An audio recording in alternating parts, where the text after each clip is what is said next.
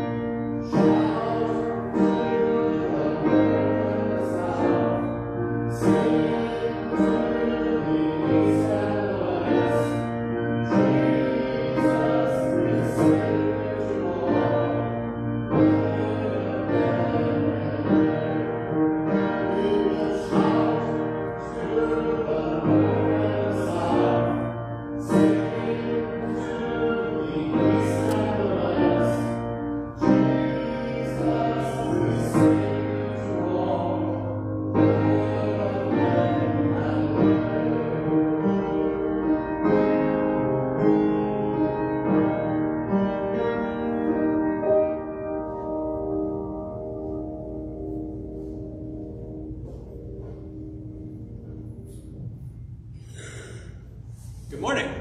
Good morning. Welcome to Zion Lutheran Church. We're following Jesus. We invite, equip, and serve our neighbor and one another. It's good to have you with us on this fourth Sunday after Pentecost. Whether you're joining us in person or online, we're glad to have you with us. Let us stand as we're able and begin with the thanksgiving for baptism.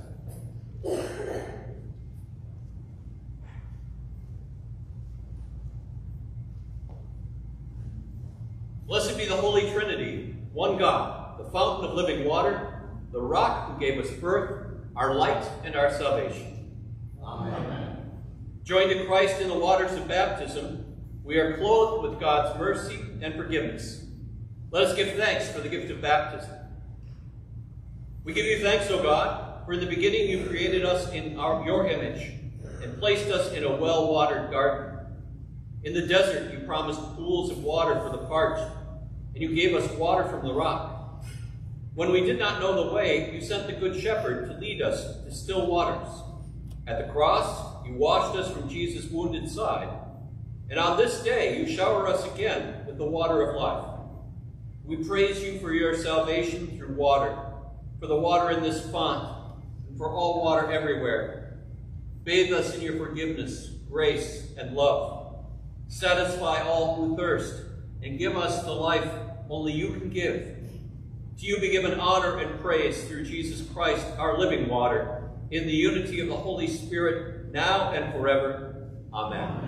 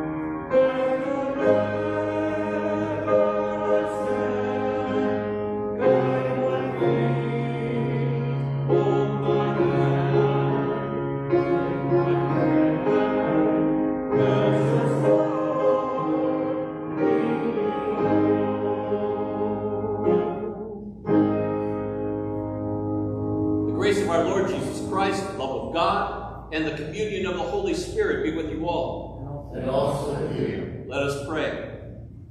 O God of creation, eternal majesty, you preside over land and sea, sunshine and storm.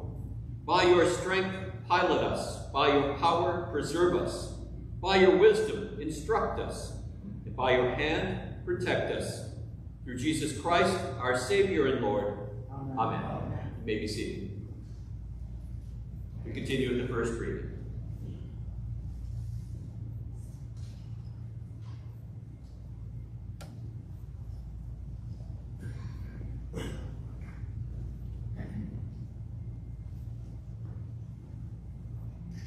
The first reading is from Job, chapter 38, verses 1 through 11. The Lord answered Job out of the whirlwind. Who is this that darkened counsel by words without knowledge? Gird up your loins like a man. I will question you, and you shall declare to me. Where were you when I laid down the foundation of the earth? Tell me if you have understanding. Who determined its measurements? Surely you know. Or who stretched the line upon it? On what were its bases sunk? And who laid its cornerstone when the morning stars sang together and all the heavenly beings shouted for joy? Or who shut in the sea with doors when it burst out of the womb? When I made the clouds its garments and thick darkness its swaddling band, and prescribed bounds for it, and set bars and doors, and said, thus far shall you come, and no farther, and here shall your proud waves be stopped. The word of the Lord. Thanks be to God. Please join me in reading the psalm responsively as found in the insert or online in the worship bulletin. Give thanks to the Lord, for the Lord is good, for God's mercy endures forever. Let the redeemed of the Lord proclaim that God redeemed them from the hand of the foe. Gathering them in from the lands, from the east and from the west, from the north and from the south. Some went down to the sea in ships, plying their trade in deep waters. They beheld the works of the Lord, God's wonderful works in the deep. Then God spoke, and a stormy wind arose, which caused high waves of the sea. They mounted up to the heavens and descended to the depths. Their souls melted away in their peril. They staggered and reeled like drunkards, and all their skill was of no avail. Then in their trouble they cried to the Lord, and you delivered them from their distress. You stilled the storm to a whisper, and silenced the waves of the sea. Then were they glad when it grew calm, and when you guided them to the harbor they desired. Let them give thanks to you, Lord, for your steadfast love, and your wonderful works for all people. Let them exalt you in the assembly of the people. In the council of the elders, let them sing hallelujah. The second reading is from 2 Corinthians chapter 6, verses 1 through 13. As we work together with him, we urge you also not to accept the grace of God in vain. For he says, as at an acceptable time I have listened to you, and on the day of salvation I have helped you. See, now is the acceptable time. See, now is the day of salvation. We are putting no obstacle in anyone's way, so that no fault may be found with our ministry. But as servants of God, we have commended ourselves in every way, through great endurance, in afflictions, hardships, calamities, beatings, imprisonments, riots, labors, sleepless nights, hunger, by purity, knowledge, patience, kindness, holiness of spirit, genuine love, truthful speech, and the power of God, with the weapons of righteousness for the right hand and for the left, in honor and dishonor, in ill repute and good repute. We are treated as impostors and yet are true, as unknown and yet are well known, as dying and see we are alive, as punished and yet not killed, as sorrowful yet always rejoicing, as poor yet making many rich, as having nothing and yet possessing everything. We have spoken frankly to you, Corinthians. Our heart is wide open to you. There is no restriction in our affections, but only in yours. In return, I speak as to children. Open wide your hearts also. The word of the Lord. Thanks be to God. Let us stand as we're able for the gospel acclamation.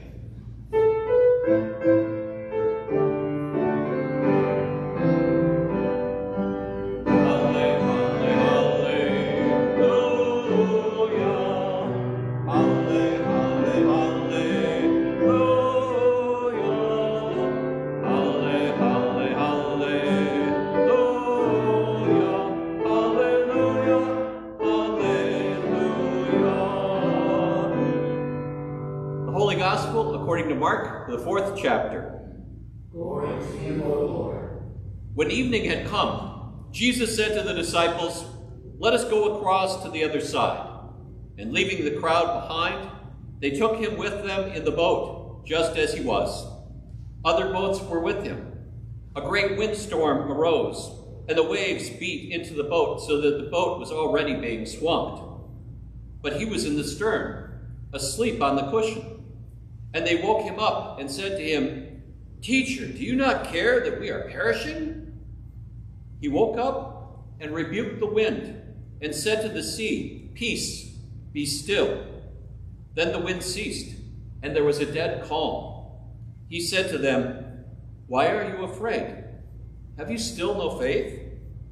And they were filled with great awe and said to one another, "Who then is this, that even the wind and the sea obey him?" The gospel of the Lord. Praise to you, O Christ. You may be seated. Let us pray.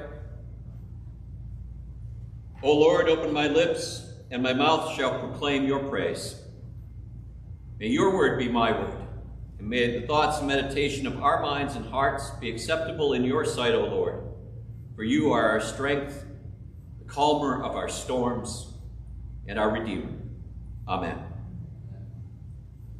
As often as I've heard this gospel story, and as often through the, now I can say, decades of having read it and even preached it, something was brought to my attention that I hadn't known before. This storm in today's reading is no ordinary storm. I was reminded that in this boat were seasoned fishermen. They were used to storms. It was just part of the trade. It was just part of their day. The sons of Zebedee, James and John, as well as Andrew and Peter, made their living fishing on the Sea of Galilee. And most likely, those storms had been just part of the routine on that lake before. And most likely, they probably had a healthy respect for strong winds and high waves. It was a deep lake, and so those waves could get pretty high. So, why then, in this case, beyond that healthy respect and knowing what to do, why in this case was there urgency and terror in their voices? There must be something more to this storm than the average storm. And it's not just one person trying to wake Jesus. Mark doesn't say who woke him, it says they. So you can almost imagine them all rushing to the back of the boat trying to rouse Jesus. And they talk about their concern that they're perishing. Actually, the Greek word that Mark uses means destroyed. Jesus, don't you care that we are being destroyed? And the other part of the meaning of that word is that there's a sense of absolute terror in it. Jesus, we're going to die. Do something. That in itself says something also. That they've already come to expect and know that Jesus can do something about this.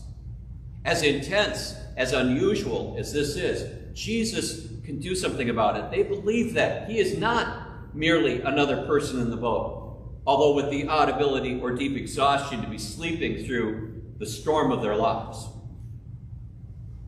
And yet at the same time, even though they know he can do this, they're surprised when he does. Actually, they're more than surprised. They're terrified. They're terrified now, not by the storm, but by the one who has calmed the storm. The storm they are in is more than meteorological. The fear that the seasoned fishermen experience along with the rest is because beyond it being not an ordinary storm, it has something of the demonic about it. The words that Jesus uses to rebuke the storm are the words that he uses to exorcise the evil spirits of people possessed. It's the same language. And it is as if the weather has been possessed and Jesus has cast it out. With a word, Jesus casts it out and subdues it. It calls to mind the beginning of another gospel, John's telling, where right in the beginning he says, "In the beginning was the Word, and the Word was with God, and the Word was God, and all things came into being through him. And without him, not one thing came into being." This Word is identified as Jesus. This word is now in their boat. God speaks of that creating work, that power of creation to Job. The power to create and the power to contain it belong to God. We even hear it in the psalm. This storm, it's hard to know what it is. And there's many guesses and ideas out there as there are people who comment on this. What is going on here? All we know is that it's being rebuked or exorcised like something possessed. The question is it a threat? Is this kind of storm a threat to the disciples? And is it putting Jesus on notice that they will have opposition? That there is a force that is seeking to stand in the way of the coming of the kingdom of God.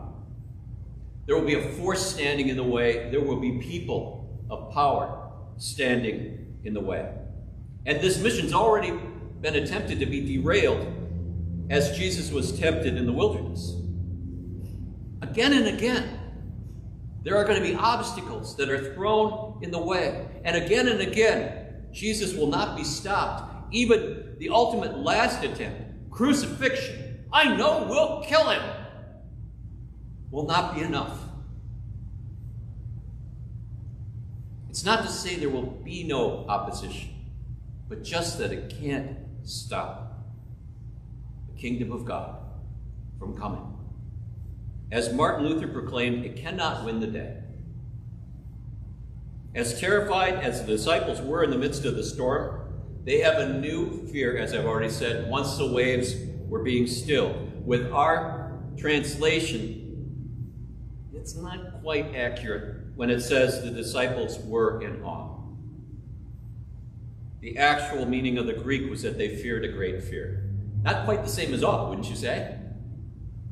Oh my gosh, imagine if you were somewhere, maybe even in danger, and someone who had been your teacher, who had maybe done some miracles, all of a sudden you realize, this is the Son of God standing a couple of feet away from me.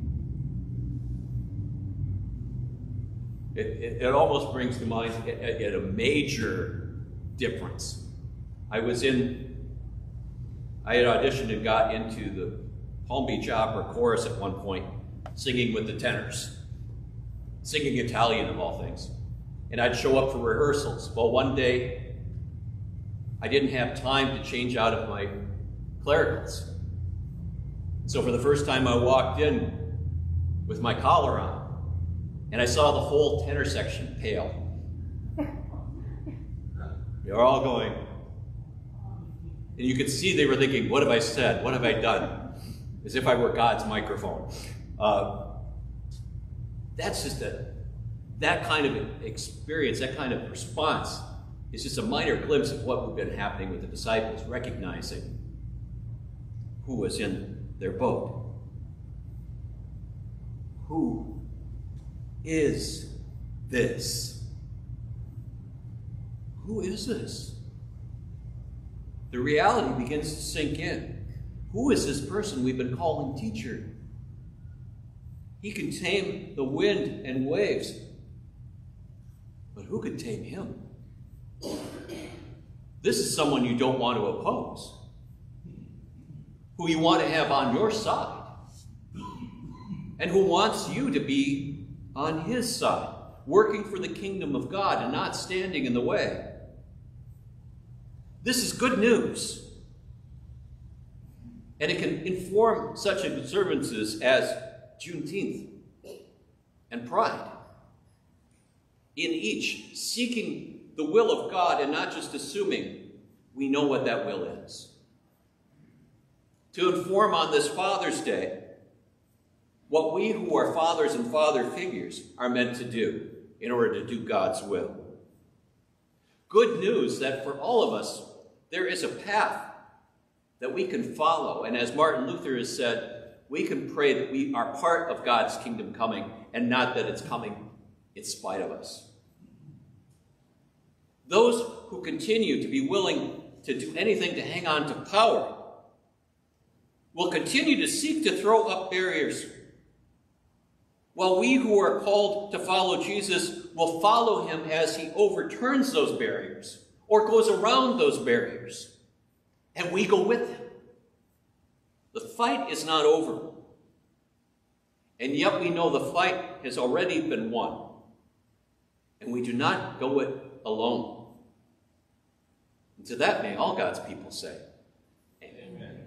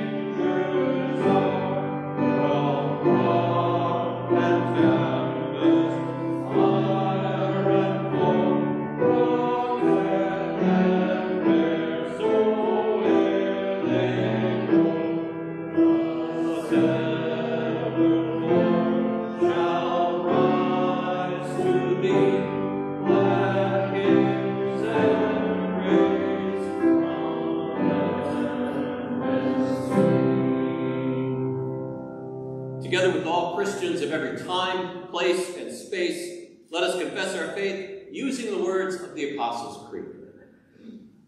I believe in God, the Father Almighty, creator of heaven and earth. I believe in Jesus Christ, God's only Son, our Lord, who was conceived by the Holy Spirit, born of the Virgin Mary, suffered under Pontius Pilate, was crucified, died, and was buried. He descended into hell.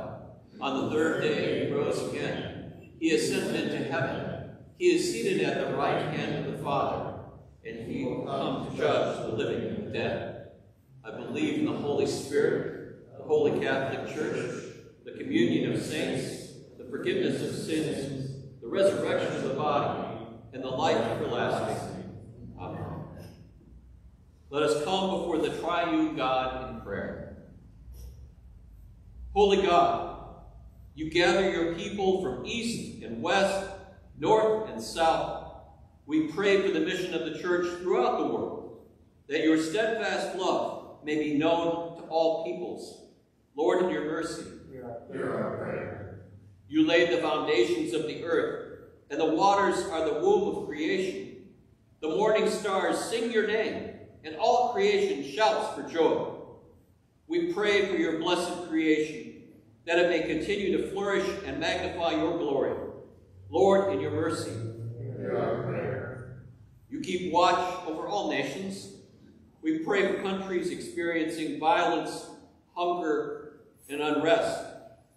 And at times that seems to include our own country. Guide worldwide and local community organizations in their efforts to establish safety and justice. Lord, in your mercy, Hear our prayer.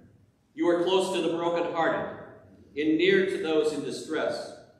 We pray for those who are experiencing oppression. Liberate us from the systems and chains that bind us. Remove the barriers that separate us from one another. Lord, in your mercy, Hear our prayer. you dwell with us in this faith community. We pray for our leaders and elders, especially Robin, Gail, Jeffrey, Matthew, Scotty, and all those who are a part of leadership of this congregation. Grant them knowledge, patience, and kindness, that through their leadership you may be exalted in this assembly. Lord, in your mercy, Hear our prayer. you promise to walk with us even through the valley of the shadow of death. Walk with Debbie, Todd, Katie, Pete, Chloe, Carol, Billy, Maggie, Adriana, Lisa, Laura, Alyssa, Jennifer, Chris, Lorraine, Khadisha, Brittany, Jackie, Steve, Allison, all those who are seeking spiritual truth and looking for God in their lives, those who are hospitalized, recovering from surgery or illness, or dealing with ongoing health issues, those who are grieving the loss of loved ones, especially this day recognizing the family and friends of Bill Hart. And those we name now out loud, including those whose prayers were offered yesterday at the prayer wall of Zion's tent.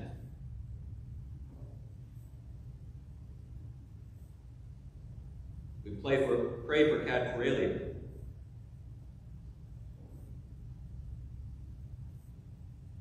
Pray for BSO and his team.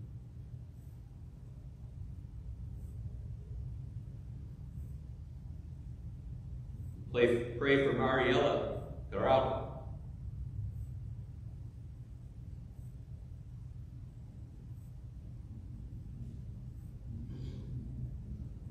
We pray for the African American Heritage Board.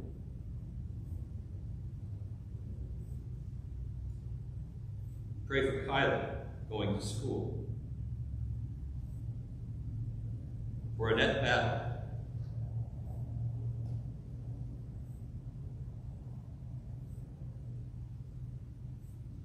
For the son, David Brooke, for protection and healing. For Rosa Dixon, Catherine Holt.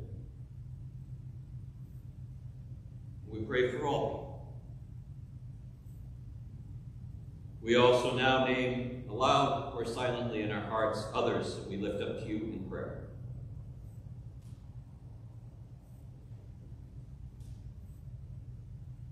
Lord, in your mercy, Hear our prayer. you call us to work together, and so we pray for our sister congregations of Joy Lutheran of Ocala and Our Savior of Ocala, that they may be beacons of hope, healing, and deeper connections with you. Lord, in your mercy, Hear our prayer. your love endures in all situations. On this Father's Day, we pray for those who are fathers or wish to be fathers, who act as fathers, for those with broken or strained relationships, for those who are missing their fathers, and for fathers who have lost children. Bless and strengthen them. Lord, in your mercy. Hear our prayer. We lift our prayers to you, O God, trusting in your abiding grace. Amen. Peace of the Lord be with you always. Let us share that peace with those around us.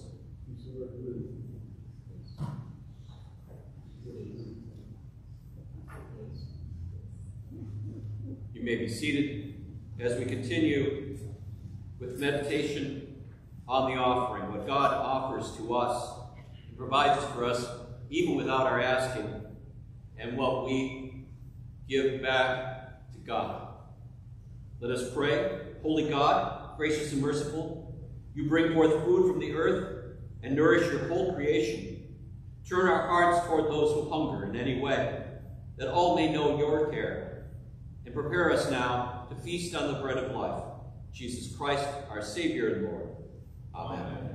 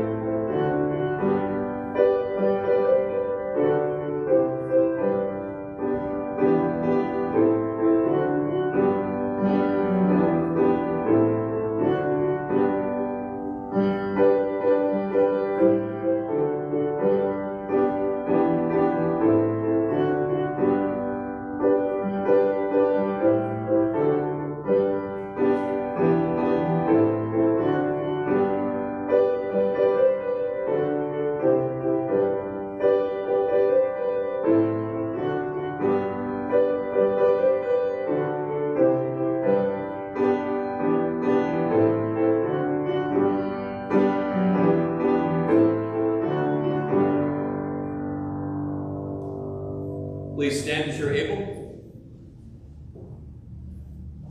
The Lord be with you. And also with you. Lift up your hearts. We lift them to the Lord. Let us give thanks to the Lord our God. It is right to give our thanks and praise. It is indeed right, our duty and our joy, that we should at all times and in all places give thanks and praise to you, Almighty and merciful God, through our Savior Jesus Christ, who on this day overcame death and the grave, and by his glorious resurrection opened to us the way of everlasting life.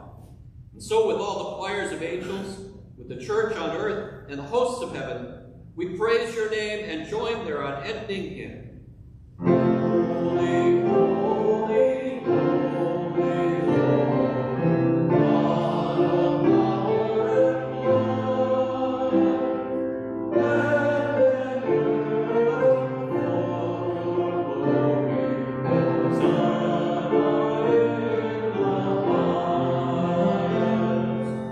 Blessed is he who comes in the name of the Lord. Hosanna in the highest. Hosanna in the highest. Blessed are you, O God, creator of heaven and earth. You rescued your covenant people, led them on all their journeys, and taught them by the prophets. You so loved the world that you gave your only Son, so that everyone who believes in him may not perish, but may have eternal life. In the night in which he was betrayed, our Lord Jesus took bread, and gave thanks, and broke it, and gave it to his disciples, saying, "Take and eat. This is my body, given for you. Do this for the remembrance of me." Again, after supper, he took the cup, gave thanks, and gave it for all to drink, saying, "This cup is the new covenant in my blood, shed for you and for all people, for the forgiveness of sin. Do this for the remembrance of me." As often as we eat of this bread and drink of this cup, we proclaim the Lord's death until he comes. Christ has died. Christ is risen. Christ will come again. Pour out your Holy Spirit in this meal, and make us one in this community of faith, and with your people throughout the world. Glory and praise to you, O God, author of life, Word made flesh, power of the Most High, now and forever. Amen. Gathered into one by the power of the Holy Spirit, let us pray as Jesus has taught us. Our Father, who art in heaven, hallowed be thy name. Thy kingdom come, thy will be done, on earth as it is in heaven. Give us this day our daily bread, and forgive us our trespasses, as we forgive those who trespass against us. And lead us not into temptation, but deliver us from evil. For thine is the kingdom, and the power, and the glory, forever and ever. Amen. You may be seated.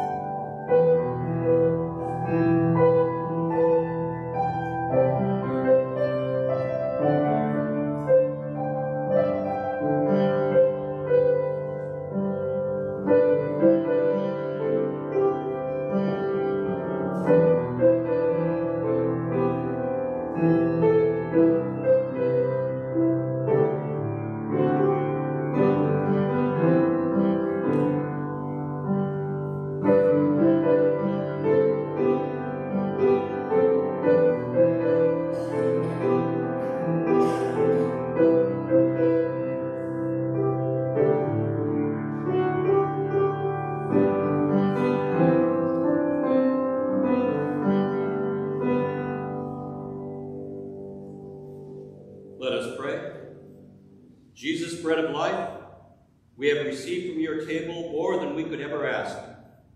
As you have nourished us in this meal, now strengthen us to love the world with your own life.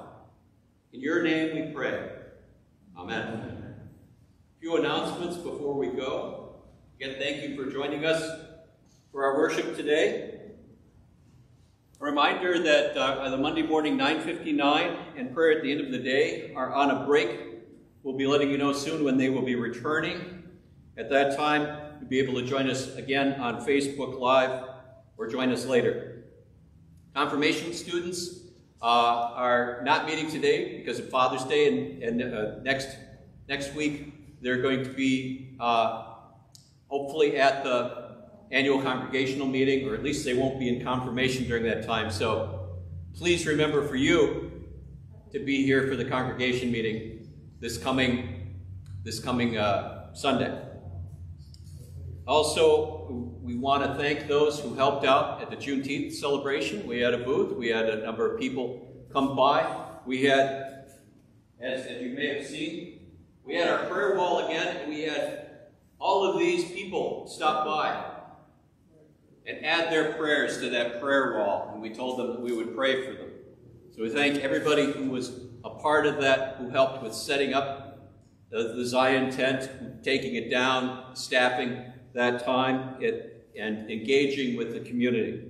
It was a wonderful thing, and 4 of us were at the banquet the evening before, and in both the presentation at the celebration on Saturday, as well as the banquet, we were the only church that was engaged. And it didn't go unnoticed. They noticed who joined in on this inaugural time. So you can feel good about us being a presence there and reaching out with the good news of Jesus Christ. The summer song, Summer Madness, is still going on with the voting, with the brackets, and anyone on Facebook can vote. So whether you're here in person or online, you can join us, and it's a great way to welcome your friends into something of faith. This last week, it was How Great Is Our God versus How Great Thou Art. Who came out on top, Kurt? It was a tie. It was a tie? Whoa! So we have to vote again on that? So How's that work? I'll probably draw from a hat. But we sang How Great Is Our God this morning with a little snippet of How Great Thou Art. So we got the best of both worlds. Yeah. All right. So it's a tie, and Kurt evidently is the one that breaks the ties. So, or the random, whatever. Random. God breaks the ties. That's right. All right, that's good. Altar flowers. If you'd like to see altar flowers up here, sign up for giving them to the glory of God, in honor of, in memory of, and contact Kurt Schmidt on that. Our life verse is Mark 4, verses 41b. Who then is this that even the wind and the sea obey him?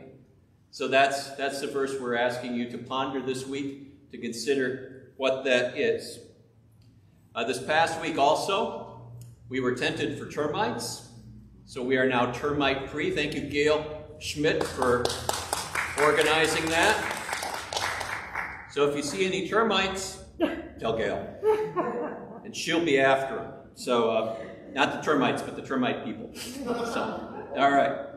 Thank you also for your generosity, whether it's generosity in your time, in your financial resources, whatever you provide. This is God's church, and we all are responsible for the ministry that happens here. God empowers it, God guides and directs it, but we are the ones who do that. And it's not 1 or 2 people, it needs to be all of us. So thank you for those of you who are doing that. We ask you to engage in whatever ways are possible for you. Some it's prayer, some it's hoisting and doing heavy lifting. So whatever it is, and if you're not sure what you can do, there's a really, really effective way to deal with that. You could just come up to somebody and say, how can I help? Works beautifully. So, and thank you for those of you who have. And now, we invite you to stand as you're able as we receive our Lord's blessing. The